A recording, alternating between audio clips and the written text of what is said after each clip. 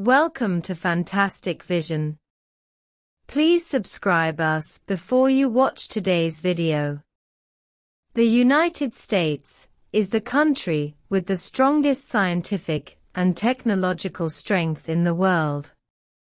It has long suppressed China with the aim of curbing China's scientific and technological development and preventing China from surpassing its achievements in scientific and technological development. However, with China's continuous efforts, the United States has become less and less effective in doing so. Especially after they blocked our technology, we repeatedly broke through the blockade, and even developed some technologies that blocked them in turn. I have to say that China is really amazing. As China's strength continues to increase, some of the technologies developed by China have indeed surpassed Western countries, especially China's research and development results in the field of laser crystals, which are in a leading position in the world. In this regard, the United States can't catch up with China now. The United States has worked hard for 15 years and has not surpassed China. Laser crystal is a crystal material that can convert external energy into laser, which is of key significance in the application of lasers, especially for energy conversion in the optical field. In the application of laser crystal technology, the development of chips is related to it. Although China has been restricted by Western countries in lithography equipment in chip development, China has successfully counterblocked Western countries in KBBF laser crystals, including the United States, of course. So what is the use of China's blockade of Western countries on laser crystals? How great is China's achievement? For KBBF laser crystals, its main function is to produce extreme ultraviolet lasers, which are specially used to repeatedly manufacture chips in lithography machines.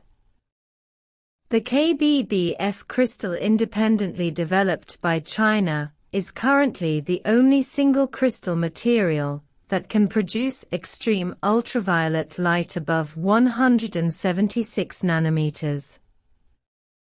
The application of this type of material can produce high-end extreme ultraviolet lithography equipment, which is a very important auxiliary material in lithography. So, some countries are very active in the research of this type of crystal. However, the manufacturing process and technical requirements are very high, and it is not so easy to do. But in 2002, China successfully developed this crystal, which put China in a leading position in this field.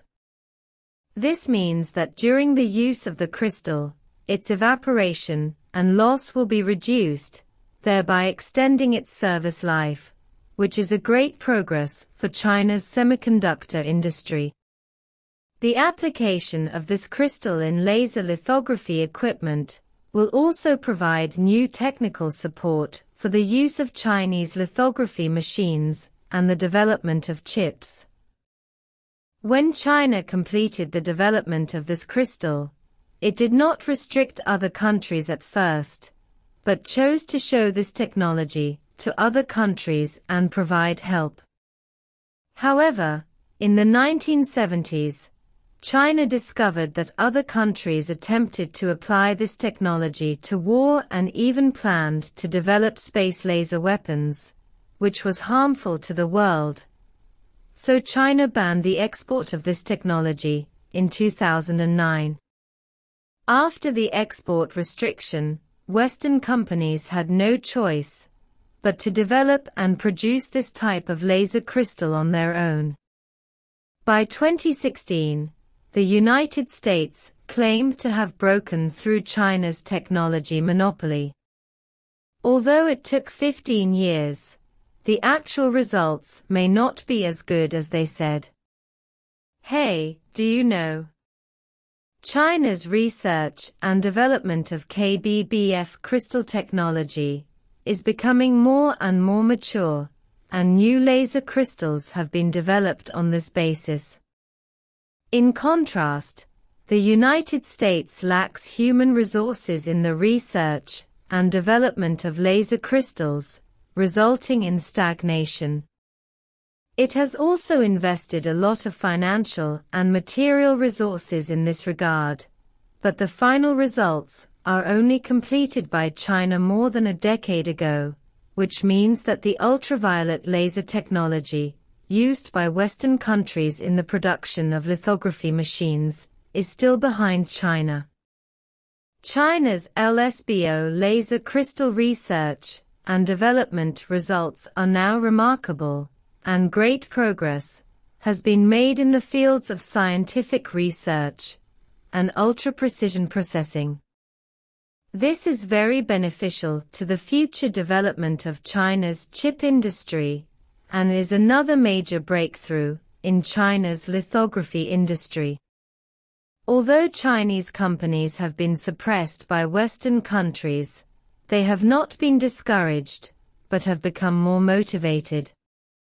At present, China has reached the international leading level in many technologies, such as chip processing accuracy.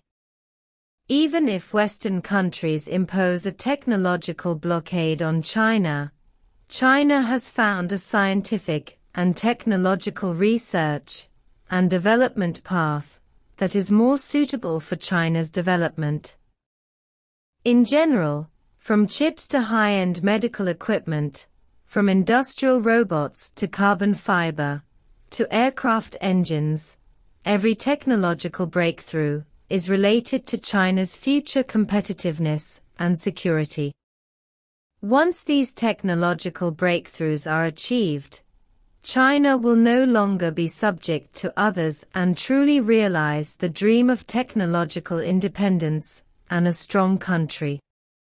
Although the future technological competition is full of challenges, China has achieved a transformation from following to running side by side in many fields, and is getting closer and closer to leading. As the national leader said, core technology cannot be obtained, bought, or begged for. Only by relying on its own strength can China truly control its own destiny and win the future in the global scientific and technological competition.